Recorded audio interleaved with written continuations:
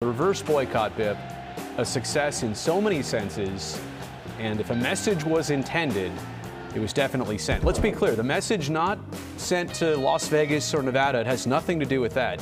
This was sent to the baseball community, this was sent to Major League Baseball, and even James Caprilli in recognizing that's Oakland right there. That's town biz. That's how we call it, town biz. And let me just say this, the Oakland A's fans are loyal to the soil. And as we saw last night, they came out, they were excited, they were loud, they were boisterous, they got a chance to get out the emotion that they've been holding in for so long. And I tell you, Brody, you know why I've been wearing black the entire time I've been here on the schedule? I think I know. It's because I've just been in mourning. And I'm gonna get mine out of the way right now.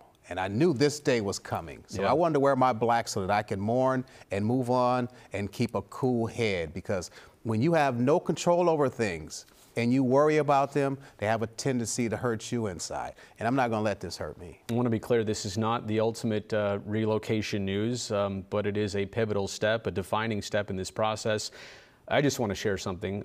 Today, just in San Ramon with my son, here we go.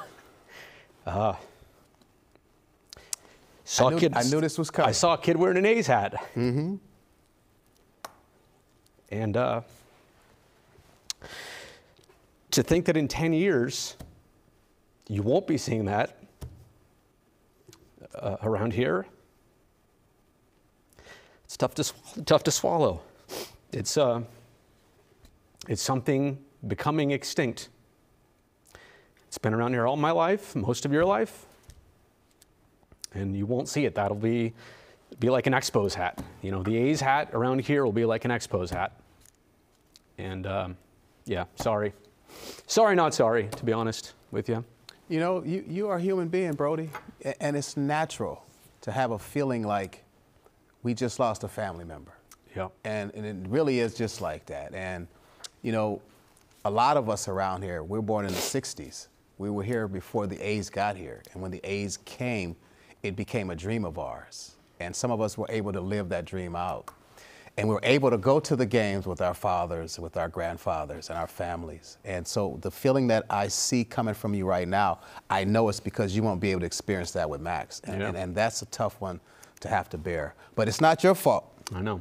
It's not your fault either. It's not any of our faults, but it's what we're set to deal with. So we'll take a break. More baseball in this show after this. We'll be right back.